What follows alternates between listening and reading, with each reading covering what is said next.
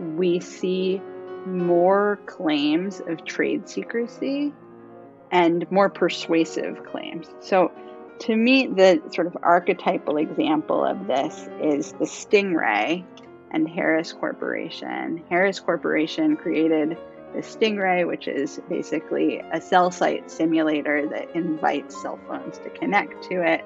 And it sold it to law enforcement, conditioned on a promise that law enforcement wouldn't tell anybody, including criminal defendants, that they were using this novel technology. That in turn, once it leaked out that this was in fact going on, generated a whole bunch of litigation. So basically what I think is happening here is that as technologies have advanced to the point where law enforcement is procuring increasingly sophisticated tech, the idea that that technology needs to be in some way protected becomes more pervasive and in a way more persuasive. I'm Jacob Schulz, and this is the Lawfare podcast, November 17th, 2021. Hannah Bloch-Wehba is an associate professor of law at the Texas A&amp School of Law, and she's the author of a recent Lawfare post entitled Alternative Channels for Police Transparency. I sat down to talk with Hannah about her Lawfare piece and the law review article that inspired it. We talked about trends in police transparency and what to do about it. What are the different sources that inhibit public access to police practice? What trends in the second half of the 20th century left police transparency in the state that it is today? It's the Lawfare podcast, November 17th. Hannah Bloch-Wehba on police transparency. Hannah, when you say police transparency in your paper and in your article for Lawfare, talk to us about what exactly that means. Sure. So when we think about police transparency, a lot of the ways that police have been trying to become more transparent to the public are linked to concepts of accountability. So police conduct community meetings regularly. They disclose information, particularly about, for example, crime, to the public that they serve. But they often don't disclose a lot of information about how they actually investigate and detect crimes. And in the paper and in the article for Lawfare, I'm trying to explain why information about investigations is so interesting and important to the public. And I'm arguing that there ought to be more of that kind of disclosure because the public really wants to know, and because it's important to police legitimacy, the kinds of objectives that police are trying to work towards when they're becoming more transparent to the public. We need to know more about how they're doing their jobs. So it's not just about, engaging with the public in public meetings or disclosing information in response to open records requests, although those are important aspects of it. But I'm also trying to extend the idea of police transparency to the methodologies of investigation themselves.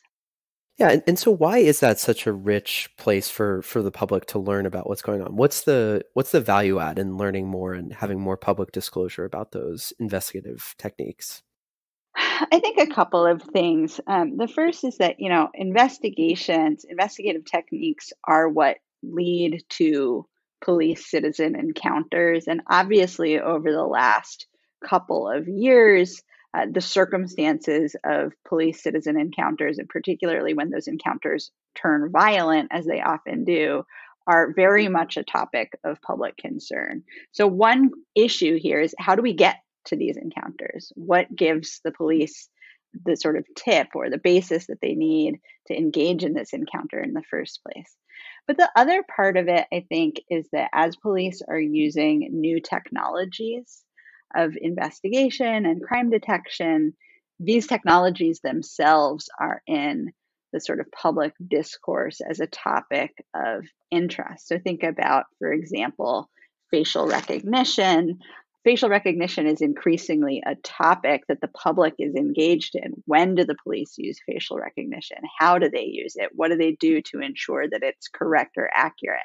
And so as we see law enforcement adopting more of these different kinds of tools, I think there's a sort of, obviously there are supporters and detractors, but I think there is a general appetite to know more about how police are using them in order to understand what the stakes are. Yeah, and we'll get back to some of that technological stuff in a bit, but you talk in your paper about the role of these transparency initiatives and police transparency in general as part of a broader project of democratic accountability, right? So talk to us from a democratic accountability perspective. Why is police transparency so important? Well, I think that, like, obviously, we're in the midst of a national debate about how to improve policing or potentially dismantle it. And at the root of that debate, I think, is a sense that police often operate without being fully accountable to the public that they serve. Sometimes they're accountable in a sort of technocratic way, right? The police chief might serve at the pleasure of the mayor or the city council. There's some sort of chain of formal accountability. But the reality is, for many communities, there's a sense that police are not really and truly accountable to the communities that they serve. And so there's a sort of a national debate among policymakers and advocates and scholars as well about how do we make that better, right? Can we make it better in the first place? And I think transparency is a fundamental part of these debates because without knowing what police are doing, we really can't hold them accountable. Using any sort of concept of accountability, the public can't govern what it doesn't know or understand. So I think that police transparency, while it's obviously not enough to, on its own, create accountability, it's sort of a necessary precondition for any accountability structure that might be imposed.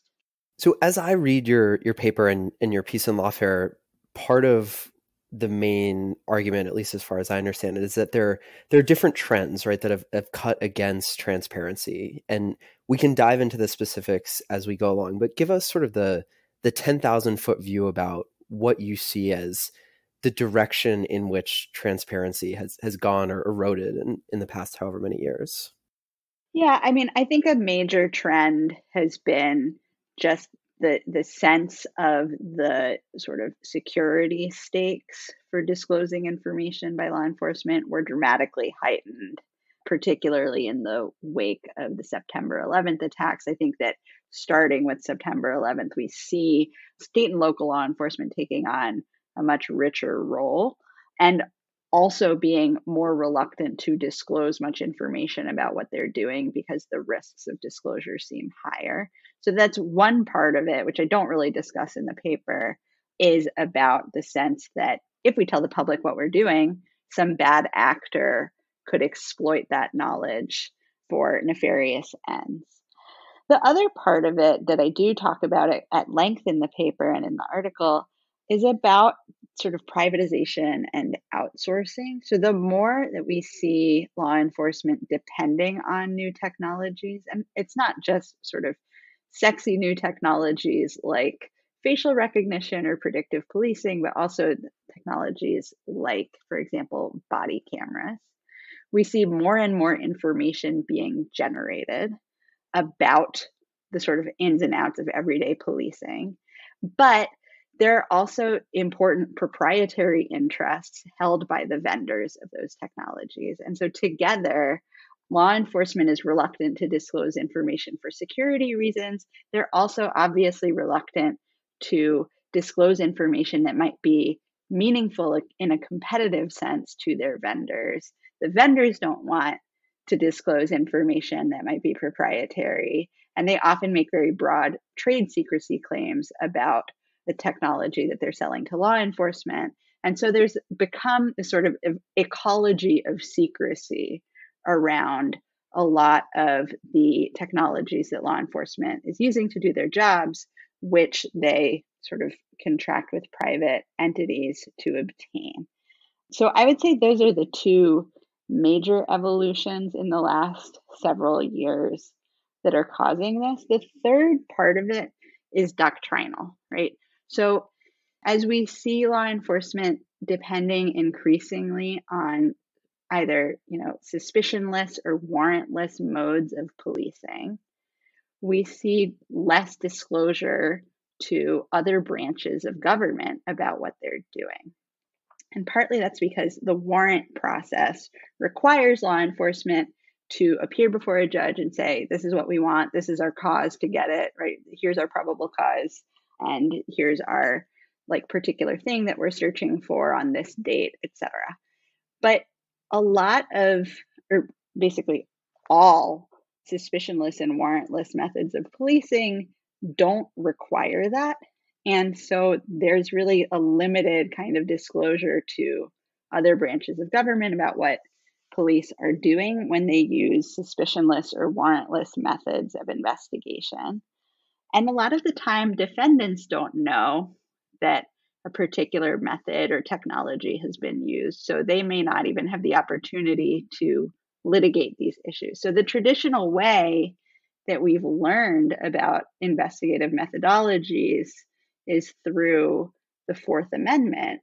But if litigation is sort of falling out of the picture for the reasons I've just explained, we don't have as many opportunities to understand what's going on in this space. So there's a lot to unpack there, and I think maybe the best place to start is with the technological side of things. So you mentioned the example of body cameras, right? And the role that body cameras might play in this overall ecosystem.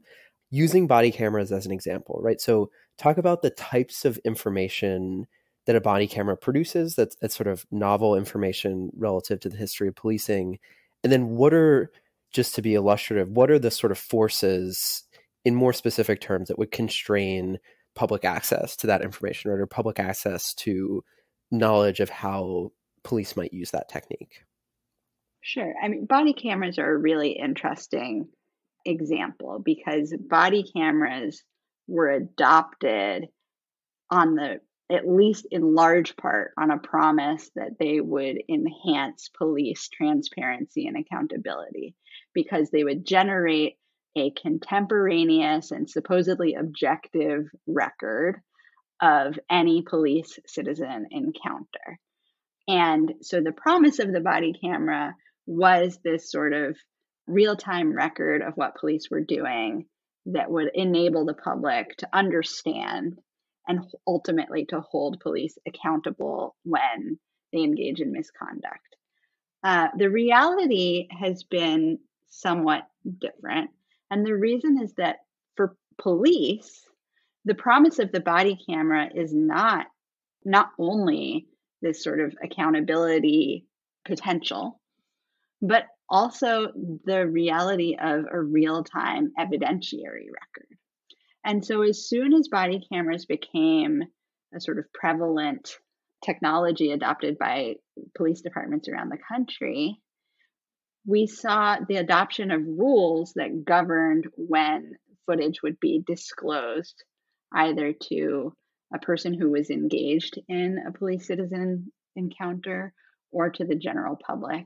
And often what we see are that the rules will allow police to withhold information when it might be germane to an investigation. And so what we thought, or what accountability advocates thought would be an accountability promoting tool, has turned into, at the same time, an evidence gathering tool. What this means is that there's a pretty strong argument in many cases not to disclose information to the public, even though technology was adopted in the first place so that the public would understand more about how law enforcement is working. Now, adding on to this is the fact that most body cameras are obtained from only a couple of vendors. The biggest one is Axon, which used to be Taser. And Axon sort of both provides the hardware for the body cam and, in many cases, the cloud storage for the footage. And through its sort of terms of service, has the potential to set disclosure policy on the corporate side, as well as to set the parameters for how the technology is actually used in practice. So Axon has publicly said that it won't build facial recognition into its body cameras, but that's a corporate decision that it made on its own, not a sort of policy decision made by publicly accountable policymakers. And so we see all three layers here. We see the reluctance to disclose information to the public because it might jeopardize investigations. We see the sort of promise of accountability being distorted ultimately and subverted. And we see that the sort of private vendor that has sold the technology or contracted with public entities to provide the technology wields an enormous amount of power to set policy without public input. So body cameras sort of illustrate all three prongs, I would say, of this sort of argument. And how much of that last point, the point about the extent to which private entities can exert influence over police transparency practices, how much of that is a new thing, right? Like, I would imagine that for some time, right, police are reliant on private companies to furnish them with the tools that they use, right? Is it the case that the rapid amplification and the technological sophistication is like what enables these companies to exert influence, or is it sort of this has always been happening to some extent, but just the fruits of transparency are so much greater here? I mean, it's hard to say. Like, obviously, law enforcement has always depended on private entities for a lot of technology. Law enforcement doesn't manufacture its own weapons, for example. They've always contracted with manufacturers to provide weapons, right? They buy guns and tasers just like anybody else does. I think one aspect of this is that as law enforcement has become increasingly on the cutting edge of new technologies, we see more claims of trade secrecy and more persuasive claims. So, to me, the sort of archetypal example of this is the Stingray and Harris Corporation. Harris Corporation created the Stingray, which is basically a cell site simulator that invites cell phones to connect to it. And it sold it to law enforcement, conditioned on a promise that law enforcement wouldn't tell anybody, including criminal defendants, that they were using this novel technology. That in turn, once it leaked out that this was in fact going on, generated a whole bunch of litigation. So basically, what I think is happening here is that as technologies have advanced to the point where law enforcement is procuring increasingly sophisticated tech, the idea that that technology needs to be in some way protected becomes more pervasive and in a way more persuasive. So there's now today a veritable like cottage industry of law enforcement technology to scan a phone and see whether someone was using it when they were driving, face recognition, biometric surveillance, gait recognition, you name it. And a lot of this technology is developed particularly for law enforcement. Law enforcement is, in other words, the main consumer. So these firms are sort of on the bleeding edge of innovation for law enforcement in particular. And as a result of that sort of merger of innovation and policing, we see more and more sort of power being wielded by firms to set policy through technology itself. And so the other aspect of this that you touched on in your first example is the doctrinal side of things. So I'm curious how much of the changes that you're talking about, this sort of the way that there's been a sort of doctrinal erosion of transparency protections, how much of that has to do with evolutions in Fourth Amendment jurisprudence, and how much of it has to do with, Fourth Amendment jurisprudence is in a particular place and law enforcement sees that and uses certain investigative techniques that skirt around that, right? Like, how much of it is a policing policy thing and how much of it is like a jurisprudence issue? Well, I guess I would say it's both. I don't think that these are particularly new evolutions in doctrine, right? So I think starting with Terry versus Ohio, we see the emergence of a strain of doctrine that basically facilitates warrantless searches based on reasonable suspicion. And when was that decided? Starting in the 1960s, we see the evolution of policing based not on a search warrant based on probable cause, but instead on a concept of reasonable suspicion. And what that means is that the police don't have to go seek judicial permission before they engage in some kind of encounter with a member of the public, but rather that if it comes up at all, the legitimacy of that encounter is tested after the fact, right? And so, Bill Stuntz argues that what this means is basically that the Fourth Amendment imposes a sort of tax on the kinds of investigative methods that it covers. When you seek a warrant, it's more time intensive. It requires a higher standard of scrutiny, right? Probable cause as opposed to reasonable suspicion. It's costly, right? You have to write your affidavit, you have to swear to the affirmation, you have to appear in court, right? Like it's a form of process that creates a lot of friction.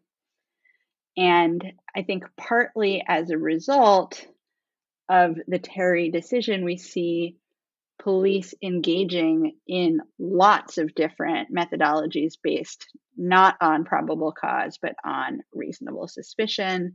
So, in addition to things like stops and frisks, we see massive scale vehicle stops, we see checkpoint based kinds of searches.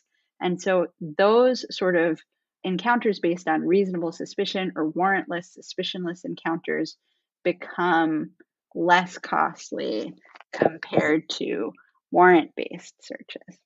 Now, this isn't a new development necessarily, right? This has been happening for decades, but over time, I think it has pushed police towards methods of investigation that are different than what we think of as the archetype of a search warrant based on probable cause. And this comes with costs for accountability and oversight, right? To the degree that we assume policing is going to be sort of held in check by the warrant process, the less prevalent that process is, the less that assumption seems to hold any water. So I wouldn't say that they are evading the appropriate rules. I would say that they are taking advantage of the distinction between the warrant process and warrantless investigative processes. And has that sort of been a steady trajectory since Terry in the late 60s? Or is it the type of thing where there have been clear inflection points or clear recent changes in police practice that have exacerbated the trend that you're talking about? It's not a march straight downhill, I would say. It's more of there are inflection points to the extent that at different moments in time, courts have said, this is not the kind of thing that we want you to do based on reasonable suspicion. This is the kind of thing that we're going to require a warrant for instead. So the example that springs to mind is the case of Riley versus California, which is a person who's arrested. I think this is in 2014. A person who's arrested, can you search their cell phone incident to arrest without any sort of suspicion that it might hold contraband? And the court says, no, we're going to require a warrant for that. So at different points in time, the court has said, you know what, we're not going to allow these kinds of technological searches to occur based on a lesser standard. But at the same time, we also see the evolution of these new methods, these new technologies that aren't searches at all, or that don't require any kind of sort of Fourth Amendment scrutiny. And new technologies are evolving to take advantage of that lack of coverage. So predictive policing is a case in point. because it sort of doesn't implicate the Fourth Amendment, arguably doesn't implicate the Fourth Amendment to sort of sweep up all this information and mine it for inferences and then give those inferences over to police. That's sort of ripe for the taking under the Fourth Amendment. And so I guess the answer to your question is it's a little bit of both. There are moments in time when the doctrine goes the other way and makes it harder for police to get what they want. But there's also this reality that technology is evolving in ways that make it easier for police to get what they want. So another part of your piece in Lawfare and the underlying article is about transparency litigation. And you've already alluded to that a bit, but I'm curious to have you talk a bit about, in basic terms, what is transparency litigation? Like who tends to be the people bringing the suits? What are they looking for, etc.? Yeah, so when I talk about transparency litigation, I'm really talking about open records litigation under state and federal freedom of information laws. All states have a open records statute. They sort of differ in the margins on how they work, but they basically entitle members of the public to obtain records from government agencies. And the assumption is that open records, the assumption in the literature has been that open records laws primarily benefit journalists and news organizations, right? Organizations that are going to use these entitlements to public records to give information to the public, basically. But what's happened in the law enforcement space is that this is still true. Journalists and news organizations do use open records laws, but we see an increasing use of open records statutes by organizations like defender organizations, by public interest groups, by movement groups, and by individuals who are trying to understand what law enforcement is doing. So one of the things that I talk about in the paper is that this sort of, it not only subverts our intuitions about who uses transparency litigation, but it also illustrates how important transparency is within the criminal law enforcement process itself. So, for example, we see a number of different groups in Chicago and New York using what I call grassroots open record strategies to help individuals try to obtain information about whether they are listed in gang databases. This is really important to individuals because if you appear in a gang database and you are in an encounter with police and your name pops up in this database, the stakes become much higher in that encounter. But a lot of people don't know because they never are notified that they're in the database. And a lot of people are in the database erroneously. So, for example, in Chicago, there are examples of people who are in their 80s or who are babies who appear in this database. And so people want to know, am I in this database or not? And so they file open records requests to try to get this information, which is meaningful to them as individuals. And it's also meaningful to this broader public debate about whether gang databases work, whether we should be using them at all, or whether we should do away with them, whether they are what Babe Howell has called a sort of modern day stop and frisk, a digital stop and frisk. And so that is an example, I think, of how police transparency in the form of open records litigation can empower individuals and movement groups who are affected by investigative means without maybe knowing exactly how they're affected by them. And that, I think, is very different from the model of a news organization or a journalist coming in to get information and then use that information to sort of report objectively about what is happening with the gang database. When a journalist uses an open records law to obtain information, they're just trying to sort of get that information out to the public generally. But when a movement group or an individual or a civil rights organization uses it, they are using this information to advance a particular vision of what accountability ought to be and of the sort of normative consequences of what the police are doing. And that's something that news organizations have historically been very reluctant to do. And in your piece, you have a bit of a mixed assessment of the efficacy of the second type of litigation. Talk a bit about that. Yeah, I mean, look, journalists depend on open records litigation and they also hate it. And the reason they hate it is because it takes forever and because sort of the ideal of FOIA or of open records laws was, oh, I'll just file a request and then the government will give me what I want. And anybody who has filed an open records request immediately understands that that's not, in fact, true. You almost always need to be able to litigate, or at least to persuasively threaten to litigate to get the information that you want. You have to go through a long and sort of convoluted administrative appeals process in most cases. And particularly when you're seeking information from law enforcement, a lot of law enforcement agencies are famously hostile to open records requests.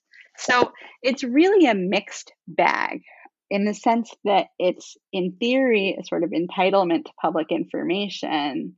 And in practice, it's filled with friction. And in cases where we're expecting individuals to litigate, for example, a case regarding whether they appear in a gang database, I'm not sure that it's so reasonable to be asking people to take that on without like a lot of institutional backing. The reality here is that the result has been that organizations like, for example, the ACLU or defender organizations are taking on more of this work. And so it's not quite the sort of individual entitlement to information that it appears to be. This has become a sort of impact litigation strategy that's spearheaded by organizations with the knowledge and experience to get what they are seeking, or at least to try very hard to get what they're seeking.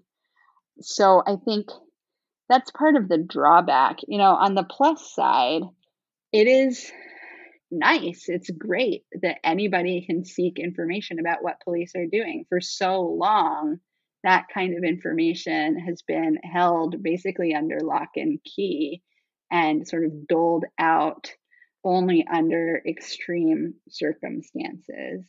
And so the ideal of distributing that power to understand more broadly is, I think, a valuable ideal. It's just one that I think is not necessarily as readily achieved as it might appear. So with all that in mind, you talk a bit about alternative ways to achieve transparency, right? Alternative channels. What are those, right? And what are the ones in the constellation of everything out there? What do you see as the most promising? So I think the biggest model right now coming out of the sort of surveillance oversight movement, for lack of a better word, is to require more disclosure from law enforcement about what they're doing in terms of what kinds of technologies they're using and how they work before, or at least while they're using them. So to affirmatively, proactively disclose information about investigative methodologies. That's a model that we're seeing, for example, in New York City with the Post Act, which requires NYPD to disclose what surveillance techniques and tools it's using.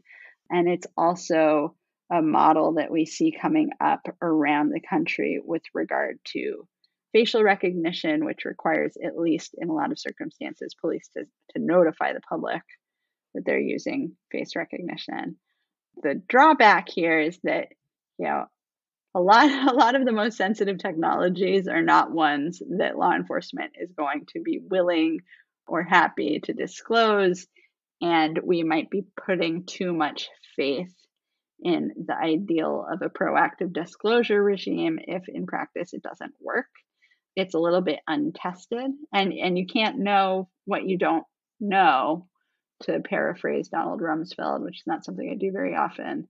But we do, we're asking law enforcement to tell us what they're doing. But if we don't ultimately know what they're doing, then we can't know that the record that we're being given as a public is complete.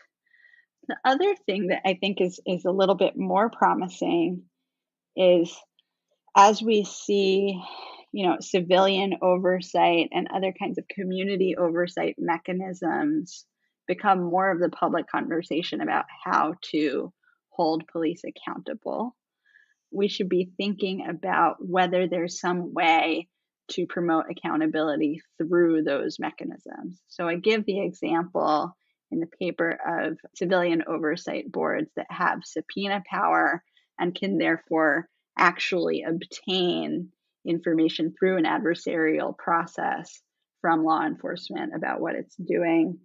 I'm a little bit of a cynic about how much law enforcement is going to be willing to tell us of their own accord. I think that probably came through.